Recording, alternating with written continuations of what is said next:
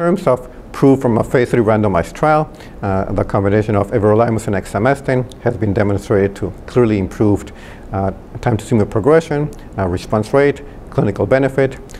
Preliminary results presented at San Antonio this past year also tend to show an improvement in overall survival. And that combination is now FDA approved. Another combination that has been explored in a completely different setting has been the combination of anastrozole and fulvestrant, where a trial conducted by SWOG and published earlier this year shows that the combination was clearly superior to single-agent anastrozole. The limitation is that does not have FDA approval using the drugs in combination, and there's a European trial which showed completely opposite findings. So I think one has to still wait for some other studies to finalize that question.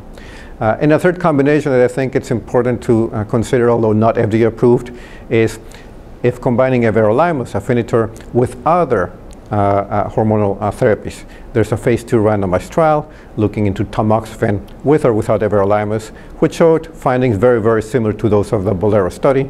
But again, that's not an FDA-indicated combination.